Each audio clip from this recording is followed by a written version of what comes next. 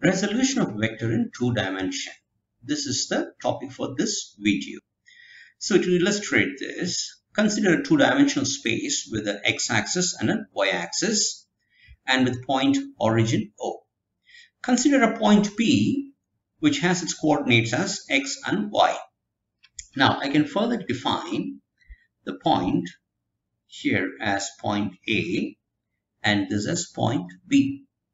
And this I can write this as x, 0 because our x-axis is x and y-axis is y here. So it will be x, 0 here, and here this will be 0, y. Okay.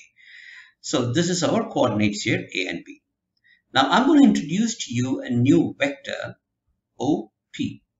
So this is a new vector, OP. So this is a vector from the origin O. So I can define this as vector R, where your vector R is equal to OP. Right. Now, I can define this as my vector B, which is from O to B, and I can define my vector O to A as vector A. Right. Next, what I'm going to do is I am going to write this point or this vector R in terms of A and B. You can translate the OB here. Okay, OB vector. So vector R can be defined as vector A plus vector B is equal to vector A plus vector B. Okay. Now we're going to introduce two new terms. All right. So this is very important. All through your vector algebra, you'll be using these. So they're very special terms. They are called I cap and j cap.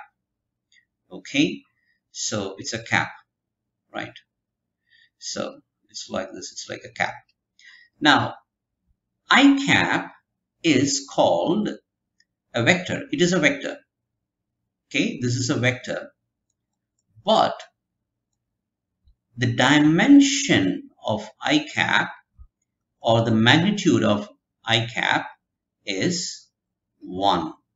Similarly, the magnitude of j cap is also 1. So, if I'm going to multiply this I cap with any value, it will be the same because this is actually unit 1. So this point here is x and y. So let's introduce this I cap onto the x-axis. Okay, I cap. So let's say this is our unit vector on the x-axis. I mean, it's got to be here. I'm just drawing it here for your easy understanding. Similarly, over here you have your y cap. They're both equal, right? I cap and j cap are both equal in dimension. So I can write x, this point x, as, or this length x as x I cap. So this can be written as x I cap, and this length can be written as y j cap.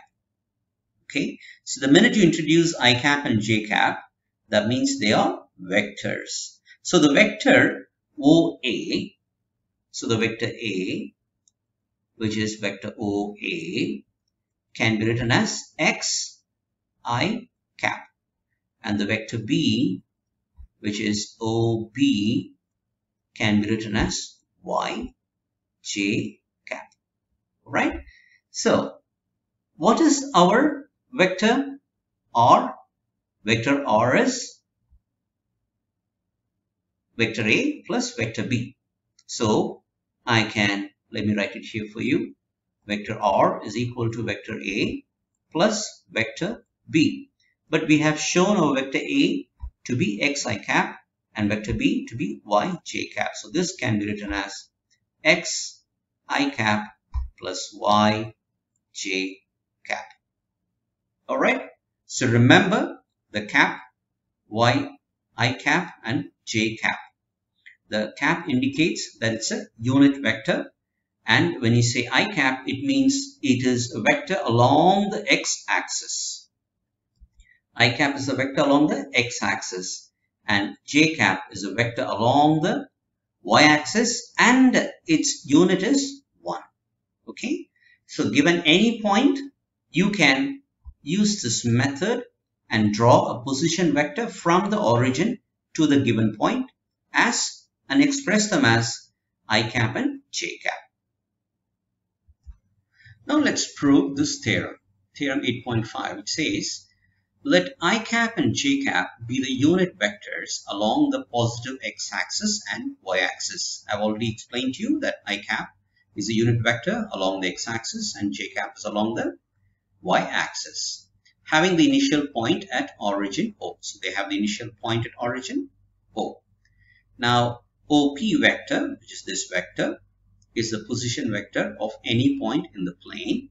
Then OP vector can be uniquely written as OP vector xi plus yj for some real numbers x and y. Further prove that, or further we can say that the magnitude of OP vector is equal to square root of x squared plus y squared. Right. So we have three things to prove here. First, we have to show that we can write OP vector in the form xi plus yj cap. And you have to show that they are unique, which means there is no other number xy has to be xy. You cannot have x1, y1. Two numbers cannot represent the vector OP. And the third thing that we need to prove is that our magnitude of OP vector is x squared plus y squared, the whole square root. Okay. So now let's consider the point L and M on the vector, and I cap and j cap to be the unit vectors. So we can express OP as OL plus OM. So we have that here, OP plus LP, and LP is same as OM. Okay, so that will be equal to, our OL is equal to xi cap, which we just saw, and OM will be equal to yj cap. So substituting them here, you will get your OP vector is equal to xi cap plus yj cap. Similarly, we can replace OP with R cap and say, or vector, and say that R vector is equal to xi cap plus yj cap. Now for the second part of the theorem, which is we have to express that the uniqueness of OP is that it has unique values x and y. Okay, so there are not two values for x and y. So how can we prove that?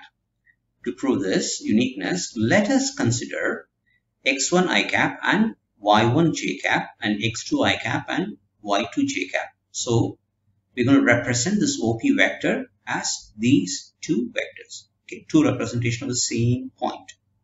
So since they represent the same point OP vector, so we're going to have them equal.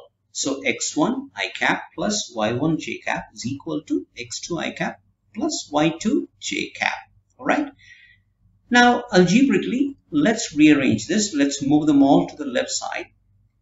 Then you will have, if you bring them to the left, you will have x1 minus x2 I cap minus of, bringing this side, y2 minus y1 j cap. Okay, so that's what you will have on the left hand side. Will be equal to 0 here, 0 vector, which means it's a 0 vector. To have the 0 vector, you need to have x1 minus x2 as equal to 0 and y2 minus y1 as equal to 0. So that's what we have expressed here. So which means our x1 is equal to x2 and our y1 is equal to y2. So that shows our uniqueness. Now for the last part of the theorem, which is OP vector magnitude is equal to square root of x squared plus y squared. Okay. Now consider this as a triangle O, P and L. Now you can see that this is a right angle triangle at L. So this is a right angle triangle. Using the Pythagoras theorem, we can say OP squared is equal to OL squared plus LP squared. So let's put that down here. OP squared is equal to OL squared plus LP squared. We're talking about the magnitude here, okay? We're not talking about the vector, we're talking about only the magnitude. In this case, would be the length. So what is OP? OP can be written as the magnitude of OP vector, okay? It's the same as the magnitude. So when you say magnitude, you put, the mod here. So this OL is nothing but the length x. The length of OL is x and the length of OM is y. So this is x and this is y. So you will replace that with OL squared and LP squared. So it can be written as, since we're taking OP, not the squared, so this will be square root of x squared plus y squared. So the same as the Pythagoras theorem, very simple. And replacing our vector OP with the vector R, you get R, vector R is equal to, or in other words, you can call that as just plain R as its length, equal to square root of x squared plus y squared. That proves our theorem. Thank you for watching Math Tutorial Anand. Please like and you can comment if you have any questions, and do not forget to subscribe to get more videos like this.